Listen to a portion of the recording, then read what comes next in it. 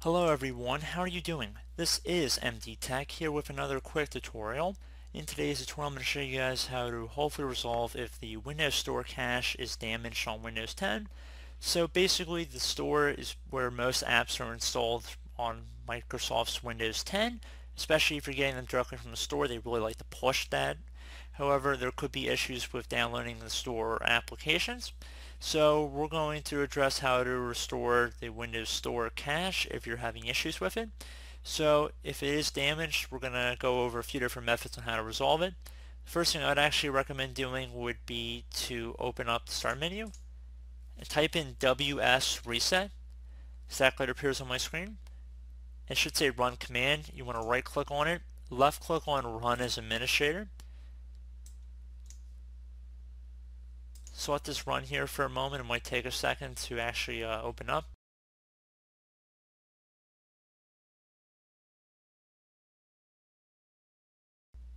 So there you go guys, it should have reset the Microsoft Store or Windows Store.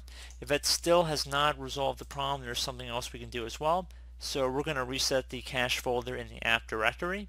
So we're going to open up a File Explorer. So either if you have the little File Explorer icon on your taskbar or type it into the Start menu, whichever you prefer. When you get to a screen that looks like this, then you want to go underneath this PC on the left side, so left click on it. Now underneath devices and drives, wherever Windows is installed on, so probably have a little Windows icon above it, and it should say local disk. You want to double click on it.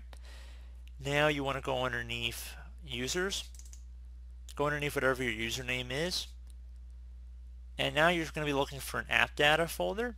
Now if you don't see one in here, you're going to have to make hidden folders and files visible. And in order to do that, you go up to the View tab at the top, left click on this Options button over here,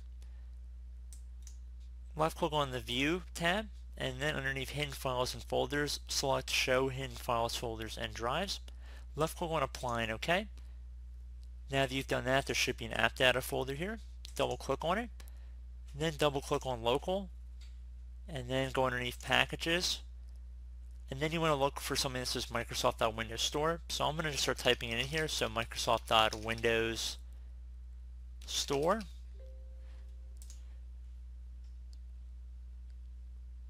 So right here. So if I expand it here, just take note of what this is. You can look through the list and you'll see it right here. So you want to double click on it.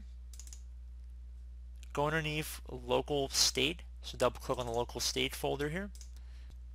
You want to make a folder in here named cache, so C-A-C-H-E. Right click on a blank spot on the folder, left click in new, and then left click on folder. Type C-A-C-H-E, exactly how it appears on my screen, hit enter. Please keep in mind how you actually say cache is not how it appears written, so again C-A-C-H-E. And once you have done that, you can close out of this File Explorer window, restart the system. If you want to try and run a Windows Store application troubleshooter again, you're more than welcome to, but hopefully this has addressed your issue. So as always, thank you for watching. I do hope I was able to help you out, and I look forward to catching you all in the next tutorial. Goodbye.